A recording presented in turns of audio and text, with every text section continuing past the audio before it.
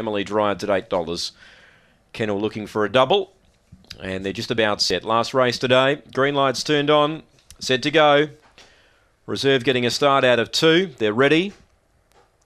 Away, Indian Light left away, well out wide, Pearl Blonde crossed and led. El Sino followed it over. They're 3 lengths clear of Indian Light running on, wider out Kansas Bale. Then came Emily Dryad, Bang or Blaze, well back Kimmy Bale and Meadows one up front though. Pearl Blonde left the inside. Oh, there was nearly a run for Indian Light. Meanwhile, El Sino took off and took the lead. Indian Light still coming though. Indian Light up on the inside gets the money. Second to photo, El Sino. Kansas Bale and Bang or Blaze along the rail, a 3-way go. Emily Dryad behind those from Kimmy Bale. Meadows one back towards the rear. It's a photo for the minors, but the favourite, Too Good Indian Light.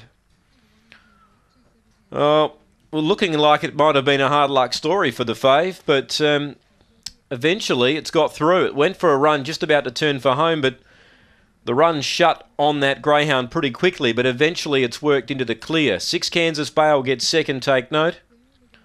5 third, Bang or Blaze. It's 1, 6 and 5, take note. 8